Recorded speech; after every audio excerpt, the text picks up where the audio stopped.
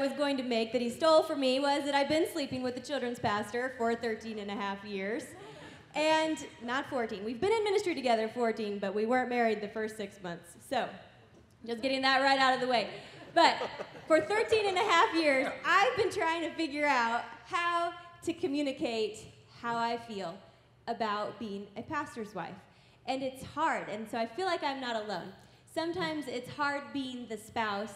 It's hard being the one that maybe isn't the pastor. Well, not maybe, isn't the pastor. And so when we were talking about this class, I said, well, let me talk to some people.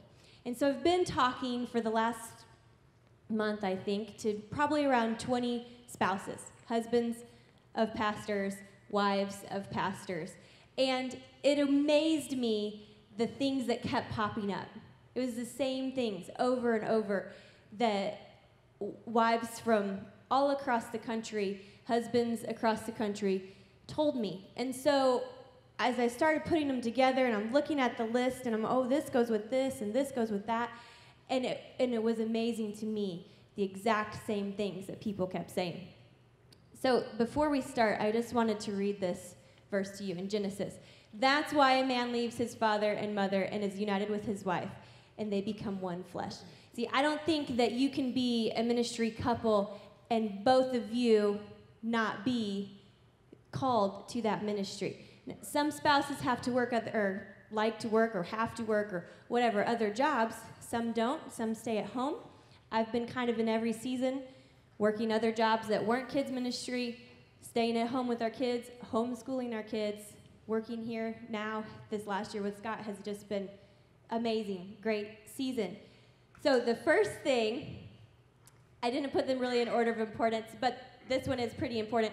The first thing is that you need to know, your spouse wants you to know, all the socks need to make it into the hamper. That's very, very, very important, right? All the 5 wives in the room are like, yeah. But in reality, the important one, this is the one that came up the absolute most. God called me to. When I was in 5th grade, God called me into ministry, and I knew my whole life I was going to serve God in ministry. And that didn't change just because I got married to a pastor. And God called me as much as he called Scott. And when we got married and we became one flesh, I'm still called. That doesn't change. And so all of the different spouses that I've been talking to have said this. I'm called too, and sometimes it's hard to communicate that I need to be fulfilled in ministry as well. So help your wife, help your husband fulfill his calling as well. If that calling is to be home with the kids, if it's to be more involved at church, if it's to be involved in different areas of children's ministry or worship or whatever it is, help them figure that out and talk to them and figure out what that means, what that looks like for you as a couple. And a few months ago, because we've been here only a year, a few months ago, someone was introducing me to someone in the church, and they said, hi, this is Pastor Scott's wife. And I don't think that the person introduced me was one of our greeters. I don't think they even knew what my name was. And so that's probably why they did it. But so I just said, yeah, hi, I'm Sarah. I'm Pastor Scott's wife. And went on. Somebody overheard the conversation and said, hey, does that bother you? And I said, what? Does what bother me? Because I didn't even know what they were saying. He said, does that bother you when someone says, hey, here's Pastor Scott's wife? And I said, oh, well, let me think about that for a second, because I hadn't, here we are 14 years down the road, hadn't even thought about it before. And I said, no, it really doesn't bother me because we're the same. And so that's kind of been our outlook on it from the beginning. And I just hadn't ever really thought about, oh, yep, I'm Pastor Scott's wife. So now I kind of make jokes sometimes about, maybe I should just put that on my name tag at church in the morning. Hi, I'm Pastor Scott's wife. So it's not a big deal, but sometimes it is. To some spouses, that is a big deal, that they kind of lose their identity. So just communicate with each other. That's the most important thing. The next thing is I need him to put me in my place. And my place is second, only to God. And what I wanted to mention this morning is that doesn't mean second to what he's doing for God. That's good. I'm not second to what he's doing for God. I'm not second to the things that make up our ministry, our calling.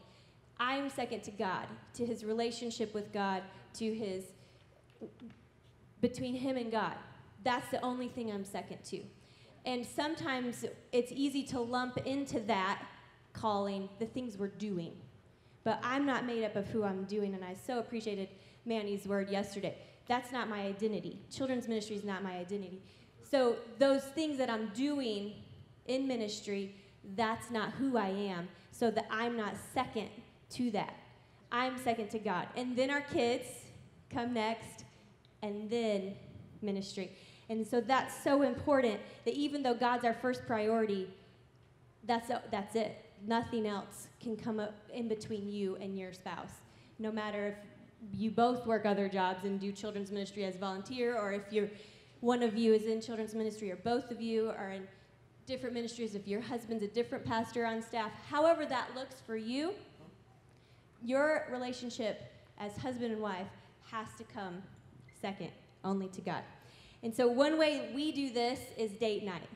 We love date night, and some of the Edge students are smiling because they watch our kids for us sometimes, and we so appreciate that. But we have, for as long as I can remember, at least once a month, we go on date night. And we have watched more stupid movies because there's not a good movie to watch, but we're going to the movies because it's date night and we need something to do.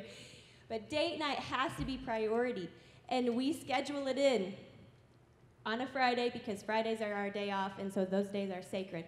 But date nights, we try to go on a trip every year. We went to Las Vegas this year. That was a lot of fun. I came out even. Except then I went to the outlets, and then but I had something to show for it, right?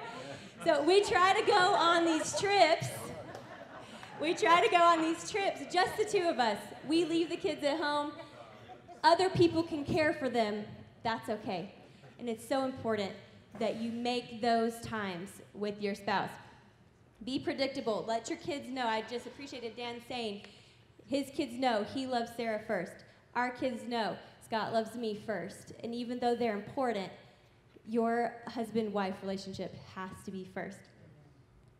One thing that my pastor's wife, I'm just going to go ahead and say, she said to me, to all of us pastors' wives last week, she said, find out where you're vulnerable and to communicate that to each other. Where do you feel like you need something? If you need affirmation, if you need encouragement, if I just needed you to say, hey, I'm pretty. If I need you to watch, sometimes he just wants me to watch football with him. That's fine. But find out where you're vulnerable, because if you need affirmation and somebody else is giving it to you, that's going to pull your relationship apart. So be able to communicate with each other, hey, I just need you this, and work through that so that you have no areas of vulnerability in your marriage, because that's where the enemy is going to attack. So, number 4, I think. I wish you knew. We need to set up some boundaries. We need boundaries. And at church, at home, in the office, wherever we're at, we need boundaries. And I will tell you, the few years we were at the national office, those were some of the hardest ones for me, because across the nation, most children's pastors are female. And I'm sending my husband on a regular basis to their churches, to their districts, to their conferences, and he's around women all the time. And I had to work through that. And that's something, it took a while, and we had a lot of conversations about it, but he was so good about setting up boundaries, and his admin would call and say, okay, who's picking him up? And if it was a female, okay, who's going to be with you when you pick him up? Who's going to dinner with you? And just making sure that it's not just assumed that he wasn't going to be by himself, but she made sure and he made sure, and I appreciated that. And I think that that's something that needs to be an open door. It needs to be a conversation that's ongoing. And you as pastors and as spouses, we need to be able to say to each other, I'm not okay with this person. Not you, I trust you, but this person, she doesn't set right in my heart, and I need you to be careful when you're talking with her. Don't put your hands on her arm. Don't give her a hug. Don't be alone with her. And I think that's okay for us as spouses to be able to say, hey, just watch, just be careful. And it doesn't need to come across as you're doing something or, stop flirting. That's probably not something you want to say. But have an open conversation going about the people that you are all around. Because sometimes your spouse can see things that you don't see. Sometimes you're just oblivious, or I'm oblivious, and we need people in our lives that can say, that's not a healthy situation. We need to fix this. What can we do to fix this? So at home, we wish that you would know we are a team too. Whether I stay home, whether your spouse stays home, whether your spouse works somewhere else, whether your spouse, like I do, works at the church, we're a team at home. So I know that it's such a long day. When you come home from work, most of you want to sit on the couch, and here in our time zone, especially on Sundays, the TV goes on for football, which is great because I like football, but some spouses don't like football. So you have to just be careful with that. And we have had in the past conversations that go something like, hey, at bedtime, can you just handle one of, which kid do you want? And we switch off and on.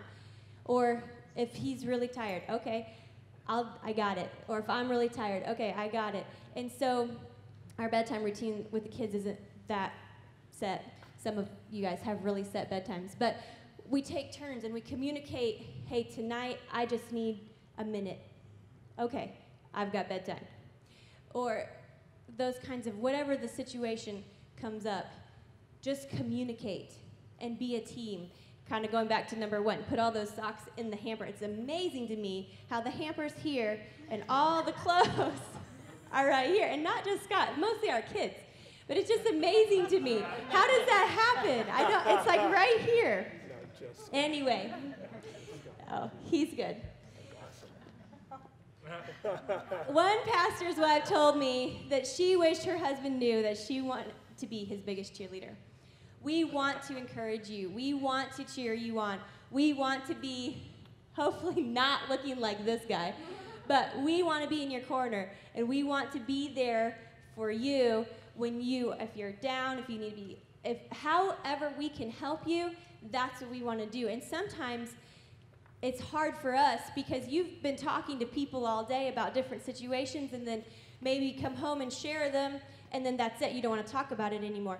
But we want to be there to help you. So if you can just say, hey, it would really help me if you would, and communicate those things clearly to each other. Hey, it would really help me today if you would. And I know for Scott, it's just have a pitcher of iced tea in the refrigerator. And for some reason, I can't keep an iced tea in the refrigerator. I don't know why. But that would really help him if he could get up in the morning and there's a glass of tea. And I know this, I just can't seem to get it. I don't know. So we want to help you. We want to cheer for you. I'm not taking responsibility for this next slide. We wish you knew what happens when you assume. Don't assume that you know what we want to do at church. Sometimes we have to do things as spouses just because the need is there. I've needed to be nursery coordinator. I've needed to be early childhood. Right now I'm overseeing early childhood. I need to do that. Sometimes the need is there and we help to fill that role. That's fine. But don't go through 15 years of ministry assuming that you know what your spouse really likes to do with ministry. Sometimes they don't like to do object lessons, or they don't like to speak by themselves at camp. Sometimes there's just different things that spouses don't like to do. So communicate with each other.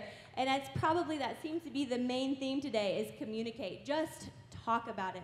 Just talk about it. There's a couple more that I'm going to get through. And Dan touched on this as well. The kids and I are always watching. We want you to be the same at home.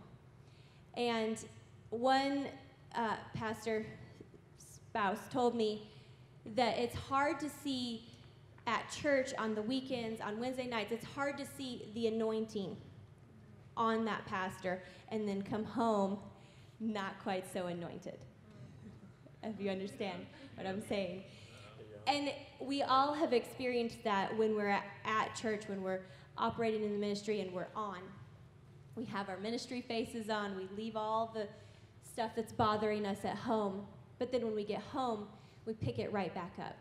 And so together, I think it's for all of us, for both husband and wife. We have to be the same at home. We have to talk with our kids at home the same way we talk with other kids on the weekend, and intentional about loving them. And we have to talk with our spouse at home, and we have to treat them the same. If Scott doesn't do this, but if he did, if he treated me all the way to church yelling at me, and then we get out and suddenly we're surrounded by church people, and now he's all nice and fun. He doesn't ever do that. But if he did, what does that tell me as his wife? That tells me I can't trust him, because how do I know when he's ever being sincere if I know he's going to be this way here, and then as soon as people are watching, he's another way. So we have to be very careful to be the same everywhere we go. Last one. We wish you knew how to fly a private plane so we could vacation wherever we wanted, whenever we wanted to. That would be really fun if we could just go wherever. So I want to pray for you as couples today, because I feel like our enemy knows that if he can get in our marriage and put walls and put dividers and break down that communication, then eventually he's going to get to the whole thing, our kids, the ministry, all of it. And so I feel like today we need to just surround ourselves with prayer for our marriages. And some of you aren't even married yet. That's okay. But God has a plan for you and maybe eventually a spouse, so pray for that as well. But if you're married, if your spouse is here today, go ahead and pray with them. If you're not, if your spouse is not here, just pray with yourself and just ask God for his protection on your marriage, because when the enemy comes into that marriage, it's only a matter of time. And that is my heart, is for pastor spouses, for pastors as well. But let me pray for you. God, I thank you for each of these pastors sitting in this room. Lord, I thank you for the call that you have put on our lives. And I ask today that you would strengthen marriages, that you would help them as they're setting boundaries, that you would help them as they are communicating. God, that seemed to be the word this morning, is communicate with each other. And I just ask that we, with open hearts, would ask each other, what do you need from me? How can I help you be better? And Lord, I just pray that this would not cause dissension, but that this would open a door to stronger marriages. And we love you, Lord. In your name we pray. Amen. Awesome.